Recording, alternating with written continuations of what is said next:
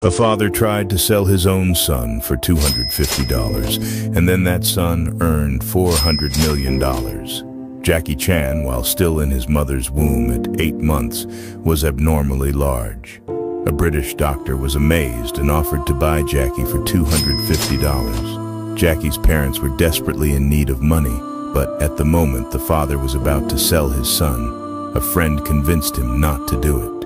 When Jackie turned 7, his parents moved to Australia, leaving him in Hong Kong for 10 years. There, he attended the Peking Opera School, where he was constantly bullied. For Jackie, there was nothing that could distract him except practicing kung fu. His first attempt at cinema was a failure. Trying to mimic Bruce Lee's style, his movements were far from perfect. 2 decades of original acting later, Jackie Chan became a Hollywood sensation.